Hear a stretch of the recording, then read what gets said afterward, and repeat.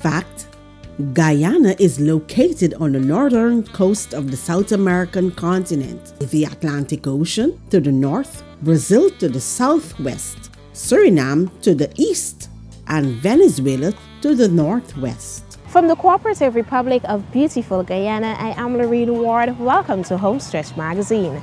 This week we will highlight Personality of the Week, Salads and Lifestyles, new music by Dwengo George, and Feel the Rhythm.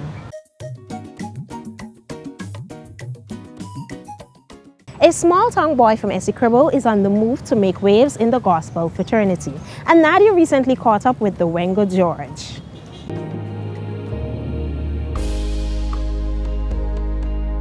In 2015, Dwengo made his debut track and eventually compiled his own album of gospel music. The album was called God Is So Good. As the twists and turns came with life, the young artist had to move from Dartmouth in Essequibo and take up residence closer to Georgetown for work.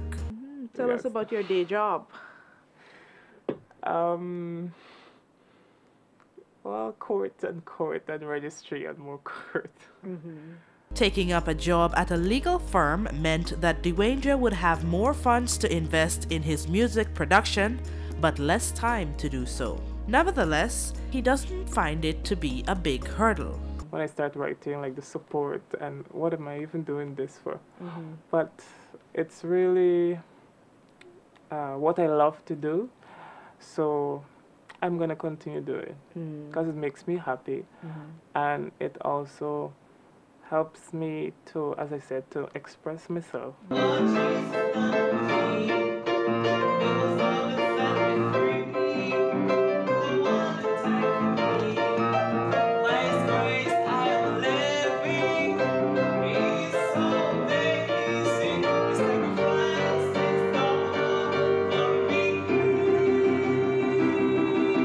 Here he is today, already completing 2 tracks for his new album, Lord Transform Me and My Story for Your Glory.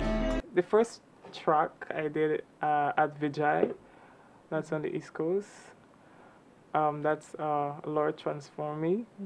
And the second track, This Is My Story for Your Glory. The first track is about, well, surrendering all and asking God really to do for you, you cannot do for yourself. And the second track is based on how you feel about having God directing you in your life, and what can you do for others, not only for yourself, what can you do for others, and to be a good role model and a good example in society. And where are you recording the second track? I did it at Rough Cut, yes. I look to the sky, for this is my prize. You said everything is gonna be alright. So bright, light up the sky, light up the sky. Let it shine, light up the sky. This is my story, for your glory, for you are worthy, oh worthy. Please take my hands, show me your plans. You said everything is gonna be alright. Dwengo intends to start working on videos for these new tracks in the coming months. So it's kind of back and forth with the recording studios. Yes, yes. Do you think that you get better results when you do this? Yes, I mean, all producers are good, but you need to see the best of the best, which could bring out the tune and the right melody and how you imagine or want it or need it to be, because not all producer can give you the results of the best of the best. Back and forth he goes, trying to get the right fit for the songs to be produced. When asked about support in the industry for youngsters like him, this is what he had to say. Do what you do best because everyone is talented and gifted in different way, especially music. They shouldn't give up. They should be passionate and be determined and to be committed in their endeavor to get the success, because it's not easy. There's a lot of challenges, ups and downs. You could be frustrated, but keep it focused and you get there. 5 years into the future, Dwayne has hopes for himself and others who want to follow up music. As a producer, musician, to help not only recording more songs, but to probably have a studio and to help others to recording.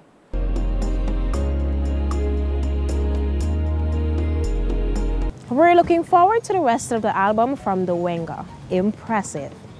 Music builds communities and acts as a form of communication. Decades ago, new music was created using things lying around.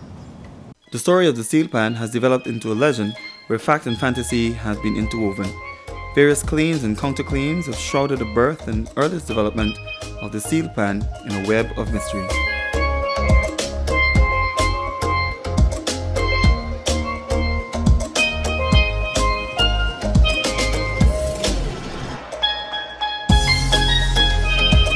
The development started from 1935 to 45, and it was during this period that the tambour, bamboo and metal bands underwent a radical transformation.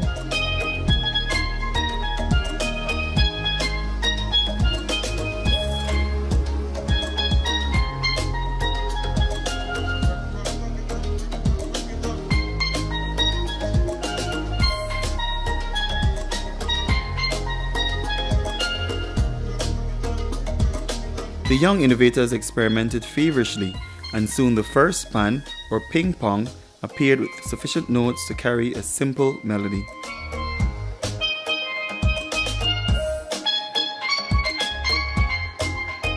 Pans are no different.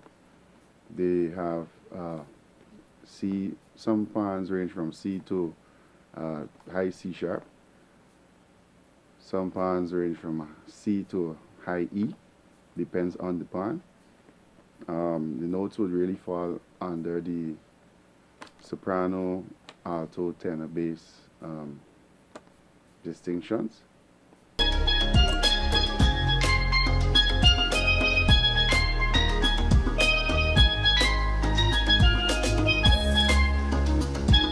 So building a steel pan is actually a lot of physical work. It really comes from physical input.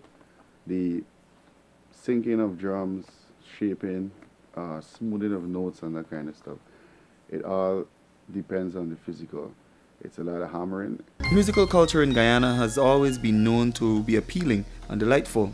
The fine music that the steel pan exudes fills its surroundings with peace and a pleasant aura.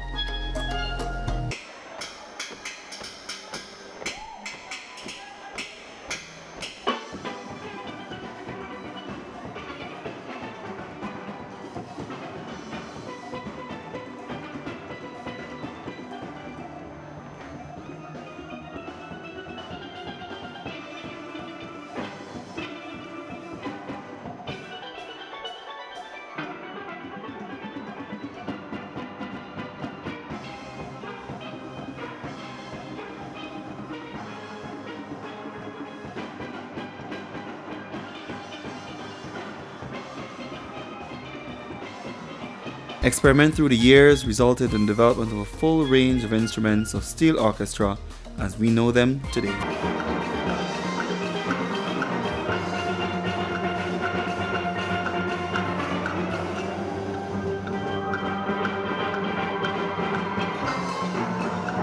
We have now embraced what we call the panorama kind of music. It was originated in Trinidad, and we've embraced it and maybe, excelled in that frame. We've now gone past, some of the panorama techniques that we've grown to know.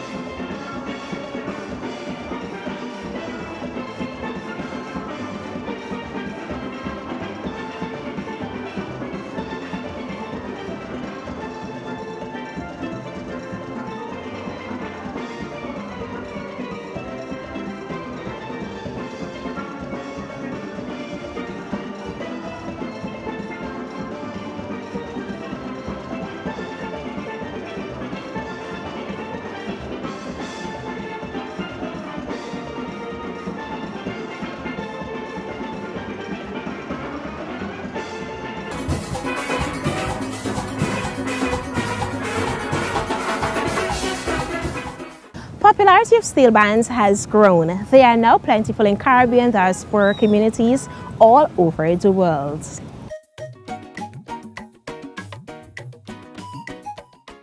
Our personality of the week is a staff member on the Logos Hope ship that's traveling the world.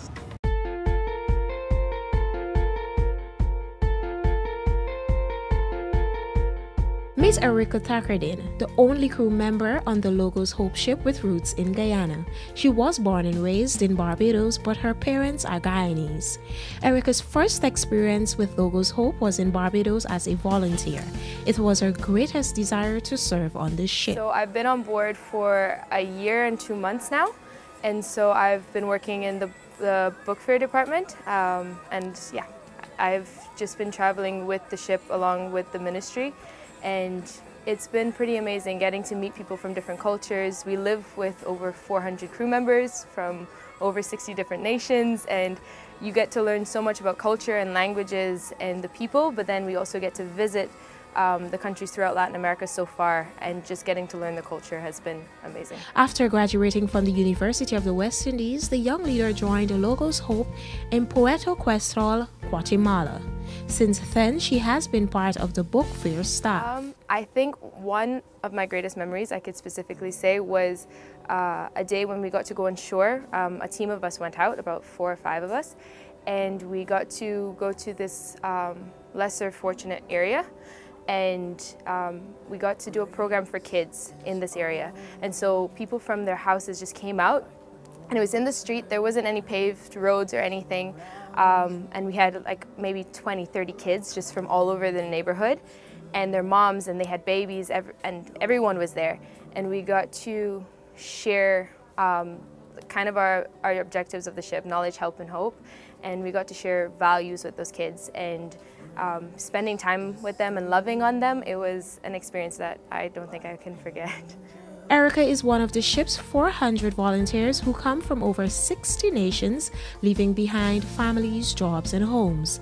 Nevertheless, she's committed to serving people through social service projects and good literature. It's tricky because sometimes we were in a different time zone depending on where we were from my family, so I would call and I'll be awake or stuff like that. It wasn't too big of a gap because my family's in Barbados, but it was always interesting to, you had to be very intentional with that time. So setting a time like, Mom, I'm going to call you today and we'll chat, and we would chat for maybe an hour or so, and then it was, yeah, it had its challenges, but we made it work. The motivator believes once we seek to be the best we can and not limit ourselves, anything is possible. Congratulations to this vibrant, committed, and unique personality who continues to make Guyana proud. I think for me, I love learning new cultures. And that definitely, although the Latino culture is different, it's slightly similar. It's a warm culture like the Caribbean. So it was very easy to kind of adapt to that. Not completely, because the language is completely different, and I came to the ship not knowing any other language but English. But working in the book fair, having to greet people, having to answer their questions, bit by bit, I picked up the language, and from that, yeah, that was, I think, the coolest part. Now I can understand a bit of Spanish and a bit of Portuguese and be able to explain myself, at least answer their questions in the book fair.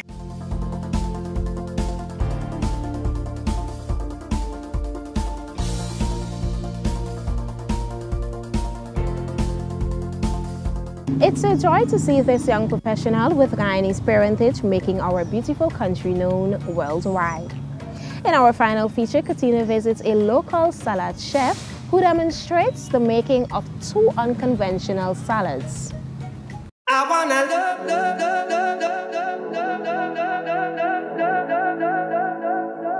Good nutrition is an important part of leading a healthy lifestyle. A balanced diet can help to reach and maintain a healthy weight, reduce the risk of chronic diseases, and promotes overall health and well-being. This local salad chef is changing the healthy eating game with her wide variety of exceptional salads, breakfast cups, and smoothies. Meet Malaika Rupan, the founder of Salads and Lifestyles. What I'll be making for you guys is a salad and a smoothie. I'm going to be preparing the quinoa Mexican salad. I'm going to show you guys how that's done. and also one of my favorite gourmet salad. And another thing that I'll be showing you is our favorite strawberry banana smoothie. First of all, I'm going to start with my liquid. I'm going to be using almond milk. I love to be healthy, so I think this is the best liquid for me to use my smoothie, so it can get that, you know, nice liquidy form. So if you guys would like, you can also use soy milk or maybe coconut water, but I'm going to make a breakfast smoothie, so I'll be using almond milk.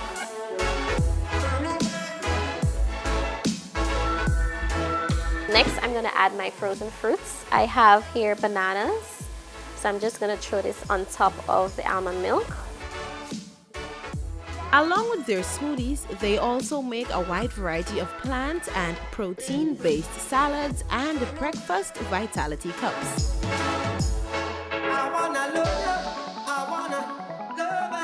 I'm just gonna check the amount of milk I have, and if you want, you can pour a little more. I am going to throw a little more because my fruit seems to be a bit more than the milk. So this is all I'm using today. I have almond milk, bananas, some mangoes, frozen strawberries, ground flaxseed, and chia seed. This mix I'm going to use as a breakfast smoothie.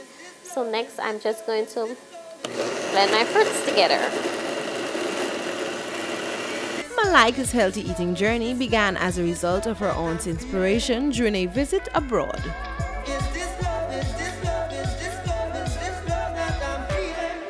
Here we have our strawberry banana smoothie, and like I said, I've just put a few fruits there for the toppers with some nice black sesame seeds.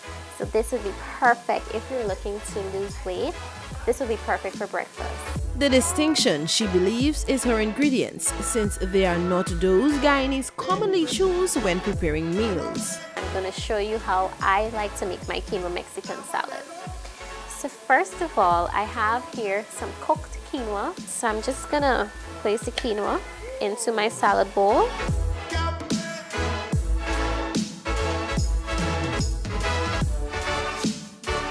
Then I'm going to add my black bean. I love to match quinoa with black bean because the taste is also almost as if you're eating a cook-up, even though it's a salad. So you can add some black beans. These are cooked black beans. I'm going to be adding some nice fresh corn. Then I'm going to take my regulars, some nice cut cucumbers. I'm going to place those in there. Then tomatoes, of course. I think tomato gives it a really nice, pretty look, and it's so flavorful. And I like to add some celery.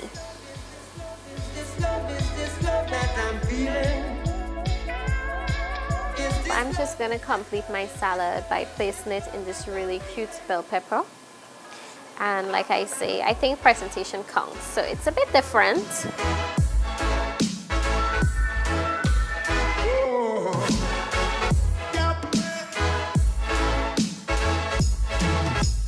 Now I am going to get into another salad that is it's more popular than the one that I've just made, and I'm going to be using lettuce as my base. So I'm going to take some freshly washed lettuce. I'm going to place it into my salad bowl. Sometimes I would use olive oil, and I'm going to show you how I do that.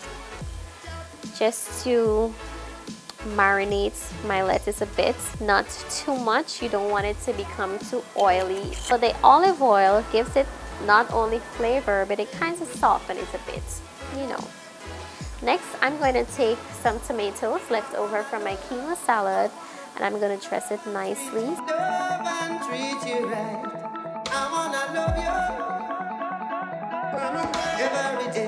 Next, I'm going to take some croutons. Now, these are everybody's favorite toppers, especially for Caesar salads. And I think they're so crunchy and so nice. You don't want to put too much if you know, trying to stay away from carbs. Next, I'm going to go into my cherries. I have here tart cherries. I'm going to just sprinkle some on the top. I'm going to take some sunflower seeds and I'm going to just sprinkle like this. And my pumpkin seeds, I'm going to sprinkle the same way.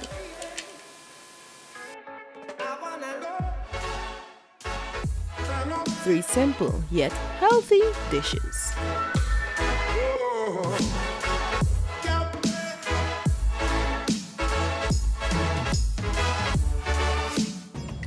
Simple ways to make healthier foods. Be sure to follow the steps and create your own.